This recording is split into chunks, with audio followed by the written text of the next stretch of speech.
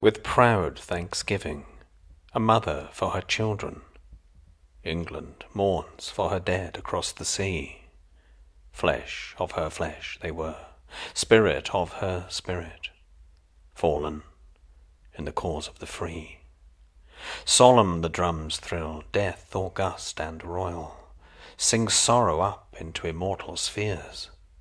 There is music in the midst of desolation, and a glory that shines upon our tears. They went with songs to the battle. They were young, straight of limb, true of eye, steady and aglow. They were staunch to the end against odds uncounted. They fell with their faces to the foe. They shall not grow old, as we that are left grow old. Age shall not weary them, nor the days condemn. At the going down of the sun, and in the morning, we will remember them. They mingle not with their laughing comrades again.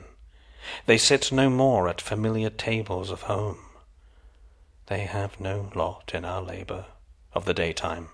They sleep beyond England's foam.